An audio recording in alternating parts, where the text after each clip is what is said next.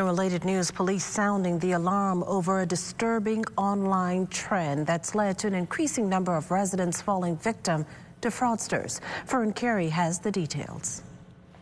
Police warning members of the public about a spike in online fraud in recent weeks.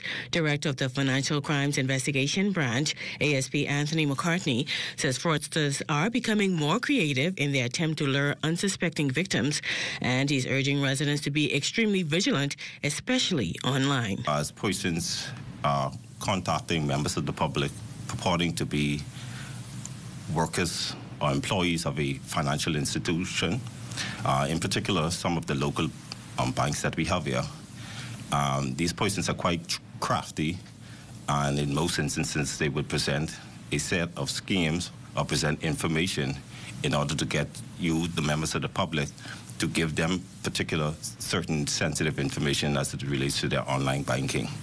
Crafty fraudsters are also hoping their victims will fall for this trick. So they are asking persons to download particular applications on their electronic devices, and once that is done, we find that in certain instances the members of the public would not have access to their account information.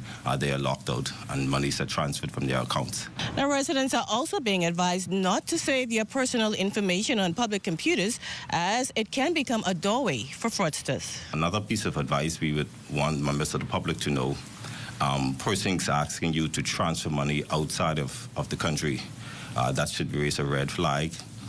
That is a no-no. McCartney believes the scam artists live in the Bahamas and are part of an international criminal network snaring victims across the country. He offered this advice on how to protect yourself online. So we're just asking persons to do due diligence. Just remember that the banking institutions would not contact you via telephone, and they would not ask you to provide that information over the phone. So it is very simple.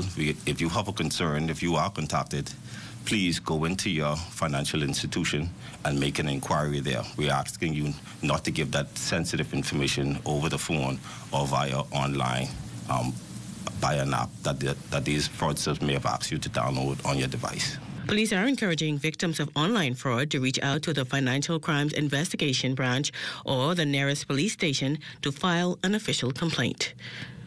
For the Bahamas Tonight, I'm Fern Carey.